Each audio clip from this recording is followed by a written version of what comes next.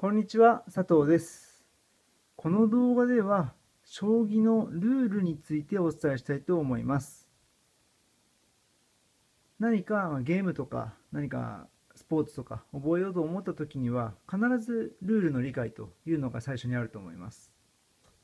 この動画はその将棋におけるルールについてお伝えするもので、半分ぐらいは当たり前のこと、当たり前のように理解されていることだとは思うんですけども、改めて確認するというふうな意味も込めまして、この動画でお伝えしたいと思います。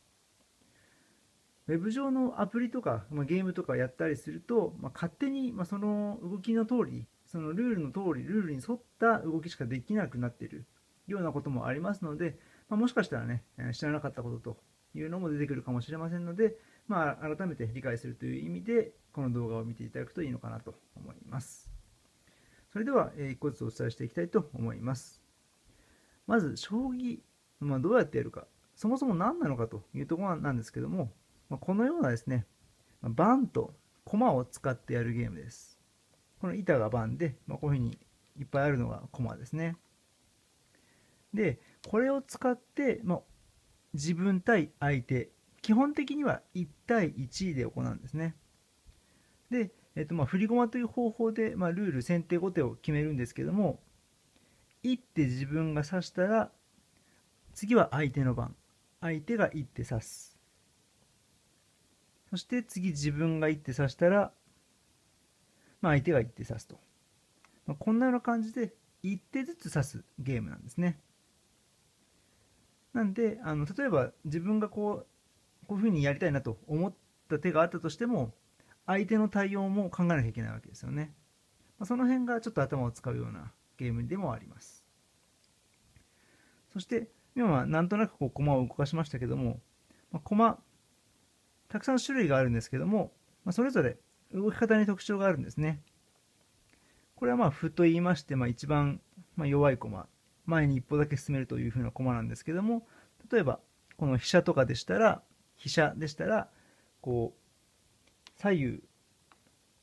上下左右、前後左右かにどこまでも動けるというような特徴があったり、例えばこの銀でしたら、この前3つに動ける、自分のいるところから前3つ、後ろはいけなくて、後ろと左右はいけなくて、斜め後ろに行ける、前3つと斜め後ろというふうに、それぞれ駒に動き方があるんですね。なので、ルールを覚えましたら、次はこの駒の動き方、動かし方を覚えるということが必要になってきます。そしてですね、駒同士が、自分が指して相手が指してというのを繰り返していくうちに、駒同士はぶつかってくることがあると思うんですけども、歩は一歩だけ前に行けますから、一歩前に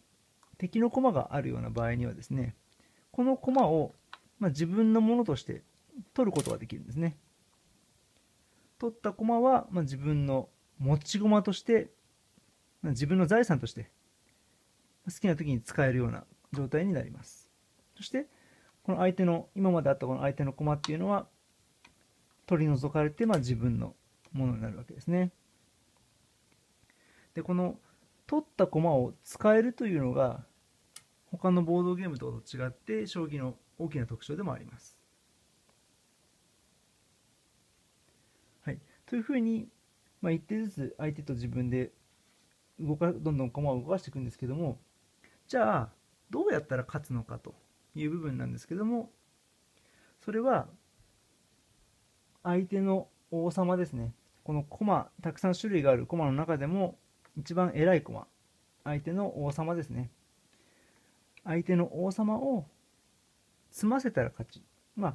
先ほど駒を取りましたけども、その駒を取れるような状態、相手がどんな対応しても次にこの王様を取れるような状態にすることを詰みっていうんですけども、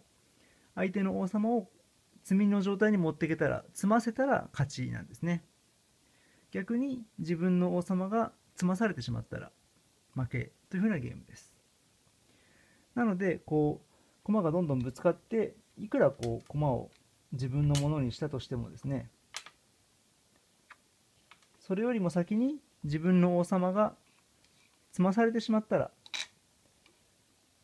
負けになってしまうんですね。これ、詰みの状態の一つなんですけども、例えばたくさん自分が持ち駒をどんどん手に入れたとしても、相手の王様が無事な状態で自分の王様が詰みの状態、詰まされてしまったら、これはもう自分の負けになってしまうんですね。なので、この王様というのは非常に大事な駒なんですね。逆に他の駒はどれだけ取られても相手の王様さえ詰ませてしまえば勝ちなんですね。はい。ということが、将棋のゲームの大枠になります。で、ただ、気をつけてほしいのが、どんどんゲームを進めていくうちにですね、反則というのがいくつかあるような場合があるんですね。失礼しました。いくつか反則が将棋の中であるんですね。反則はまた反則の動画で詳しくお伝えしますけども、先ほど取った歩を使って歩を打つのは自由に打って構わないんですけども、もうすでに自分の歩があるこの縦の列の同じところにもう一枚歩を打つということはできないんですね。これが反則の代表例の2歩、2つの歩があるということで2歩と呼ばれる状態なんですけども、これはもう打ってしまった瞬間に負けとなってしまいます。将棋の反則は結構厳しくてですね、やってしまったら即負けになってしまうんで、ぜひね、その反則、どんな反則があるのかっていうのをきっちり理解した上で、そういう手を指さないようにしていただければと思います。もう一つ、将棋の決着がつく方法があるんですけども、それは負けましたということなんですね。自分で負けを宣言するということが将棋のそのゲームが終わる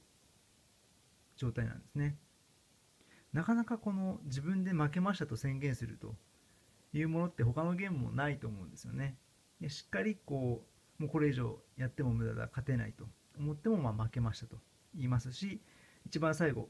詰まされた状態になっても負けましたということでゲームが終わるんですね。はい、いかがでしたでしょうか。今回は将棋のルールについてお伝えしました。盤と駒を使うこと、1対1で基本的には行うこと、それから1手ずつお互い1手指したら相手の手番、次は自分の手番というふうに1手ずつ指すということ、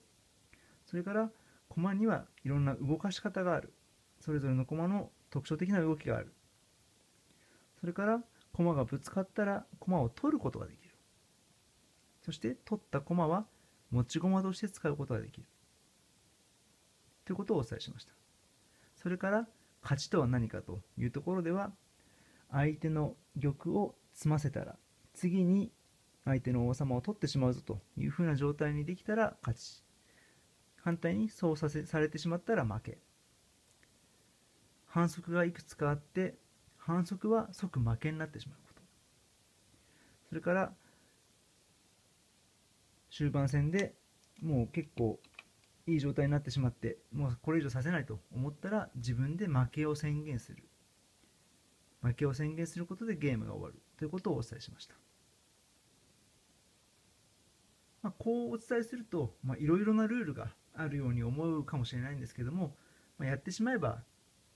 すぐに慣れて当たり前のようにできるルールだと思います。ぜひね、ルールを覚えるっていうのはやっぱり経験、何度も将棋を指すということによって体感的に身につく部分ではありますので、まずね、このルールは不安に思ったら、もう一回この動画を見るとか、あとは駒の動かし方がまだ不安があるような場合でしたら、駒の動かし方の動画を見ていただくとか、反則の動画を見ていただくとか